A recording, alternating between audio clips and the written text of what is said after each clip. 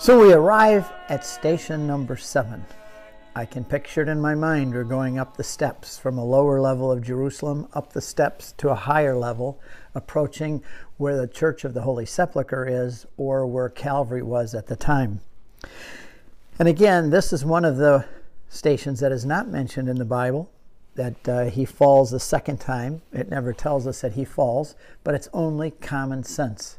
Many times when we've walked in the early morning doing the Via Dolorosa along these streets, it has just rained or it's wet. And I've already told you about the one time we were slushing through snow in the spring at the time of the Passover meal for the Jews. And people have slipped and fallen or tripped and fallen. The roads are uneven. You can't always see them, especially oftentimes we go in the dark. And we've had people slip or trip. And imagining Jesus again, carrying this 110-pound beam of wood on his back and totally eviscerated with pain and whipping and in shock and trying to struggle through the streets, probably pushing through crowds as well. In the second station of the second time that he falls, I like to just give an idea of the surroundings. This was nothing new. There were criminals being taken from Pontius Pilate and either the Herodian in one part of Jerusalem or the Antonia fortress. And they would be then taken through the streets of the city, narrow streets. These aren't roads where you drive cars down. These are narrow streets where people walked.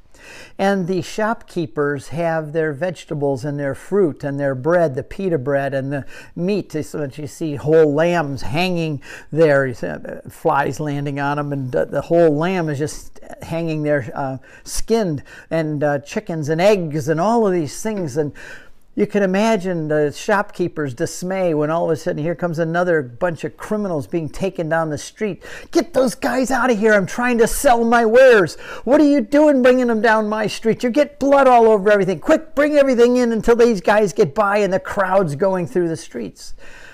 And I can imagine back in those days that Jesus was treated with great disrespect. Nobody was saying, oh, look at this poor criminal. There were many, many thieves. I did some research on this, and during the time of Christ, a lot of thieves were crucified every day because there was a lot of theft and a lot of petty crimes, and even worse crimes. There's murder and so on. And we know Barabbas was an insurrectionist. If it hadn't been Jesus, they'd be taking him out. And so there were always these men going down the streets covered with blood from whipping and making a mess of everything, knocking things over with the beam of the cross, falling down on the guy's merchandise. And here he falls again, but no mercy. Just people yelling, get him out of here, get him out of here, he's messing with my business. And people frustrated and angry and thinking that he was a mendicant, criminal thief, one of these guys that go out all the time to be crucified. So he falls on the ground, and no one's there to really care. No one's there to really be able to help him because the soldiers are pushing him along and keeping everybody else away from him. And it's a very sad scene. It's a very sad scene for sure. As I had mentioned a bit earlier, there is a devotion of the 6th wound of Jesus. Obviously, 2 in his hands, 2 in his feet, and 1 in his side. His whole body was a wound, though. His whole body was ripped because when those flagellum, they would rip the flesh. So as when it hit, it would wrap around your body, and when you pull it out, it would tear the flesh, and blood would splatter and everything. So his whole chest and his back and his buttocks and his legs, his thighs and the back of his legs would have been ripped to shreds. But of the major wounds, the 2 in his hands and feet and in his side, and also his head from the crown of thorns. But the 6th devotion is to the 6th wound, which is from the cross, carrying it all this way on a back that's already ripped to shreds like raw hamburger, and he's carrying this thing all along. No wonder that he falls, and every time he falls, it smashes his face again, and then he has to get up again, and they probably grabbed him and pulled him up and pushed him along the way.